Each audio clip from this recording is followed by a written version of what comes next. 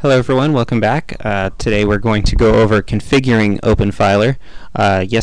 Last video when we left off we just finished installing OpenFiler. So we'll just go through the menus real quick. Here's the status menu. Here's where you can see the kernel version you're running. You can see we're running OpenFiler. It's been up for 3 minutes. You can see the hardware information on your machine, etc. If we go to the System tab, you can see here's your OpenFiler name, here's where it's going for DNS. You can see all our settings are done through DHCP, so as you can see down here, so we don't really have to change anything on here yet. We will be doing something on here in a moment. Volumes. This will list all of the volumes that we've created. So far we have not created any. We'll get to that in a moment.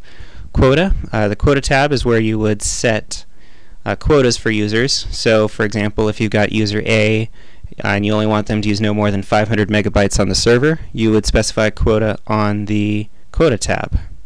So next is the Shares tab. On the Shares tab you will see all of the network shares that have been created. We'll get to that in a little bit. The Services tab. The Services tab is where you would enable and disable various services. You can see there's Samba, there's NFS, there's FTP, iSCSI, etc. So for anytime there's a new service that you want to use, you're going to want to go to this page and enable a whatever service it is that you want to use. Next is Accounts. Now Accounts is actually where we're going to start today. In order to connect to the OpenFiler, you'll need a valid username and password.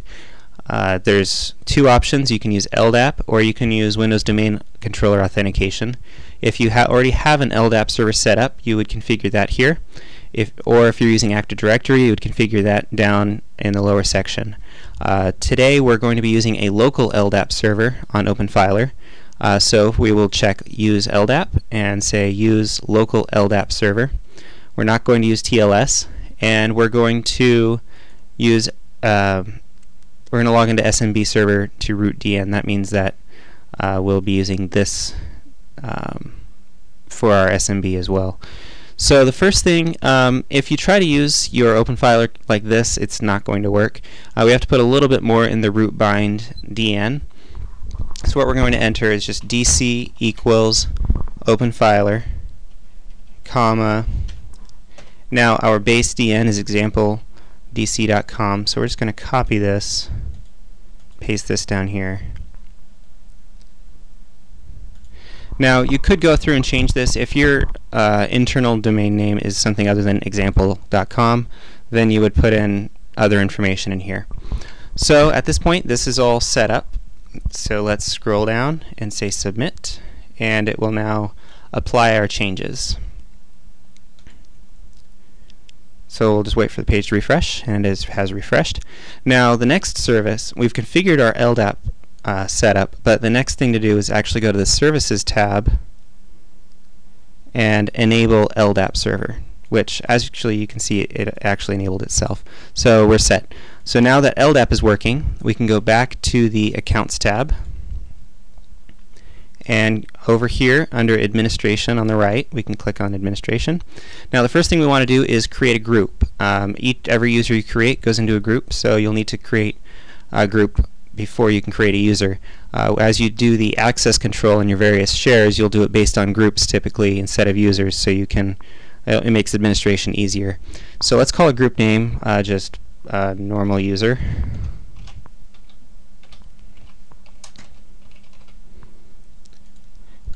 And say add group. Now you see I've created a group called normal users. To create another group I just enter it in here, click add group, and create as many groups as you want.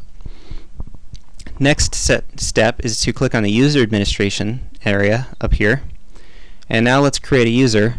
I'll call it Sean P, because that's what I'm logged onto my local machine as. Enter my password.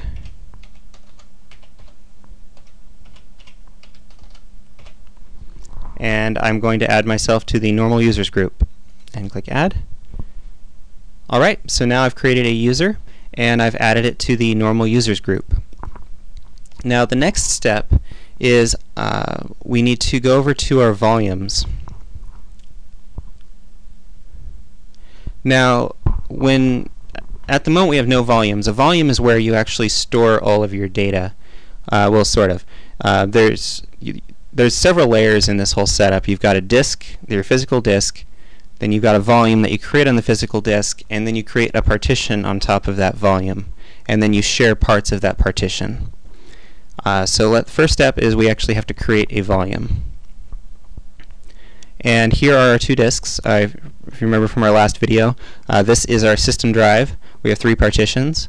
If you click on View, you can see the partitions.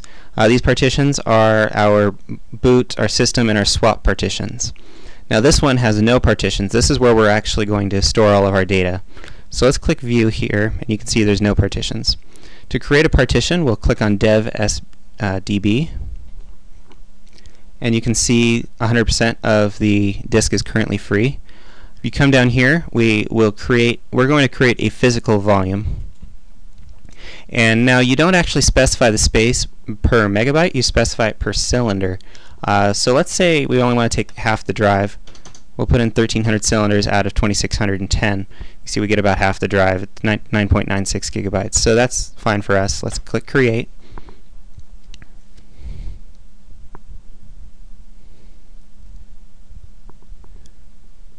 And now you see our partition has been created. So the next step is actually to go over to the volume groups section over here on the right. And we have to create a volume group. So let's just call it Vol Group 1. And we select the physical volumes to add to the volume group.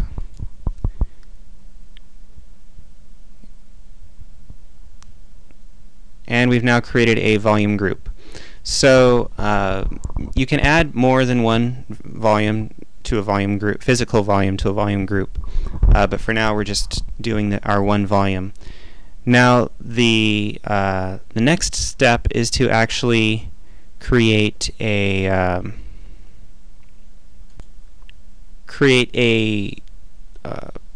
partition on this volume.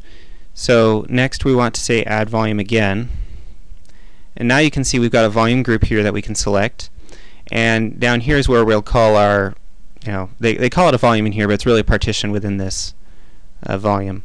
So let's call this one iSCSI, because this we're going to share as an iSCSI target, and we'll call it iSCSI target, and we'll say give it 2 gigabytes ish. Now the file system is going to be iSCSI, because this is going to be an iSCSI LUN. So let's say create, and now you see 20% of our 10 gigabyte volume has been devoted to our iSCSI volume. Now the next step, so now let's create one more volume because we're going to need it later, and let's call this one file share, and we'll call it my file share.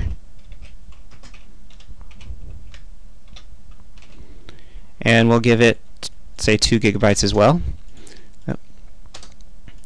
And let's make this an ext3 partition. So ext3, I typically use ext3 in iSCSI. iSCSI is if you want to do a LUN. ext3 is if you want to do an SMB or an NFS share. So let's say create, and XFS is just another file system type. Alright, now you see we've got an iSCSI volume and a file share volume.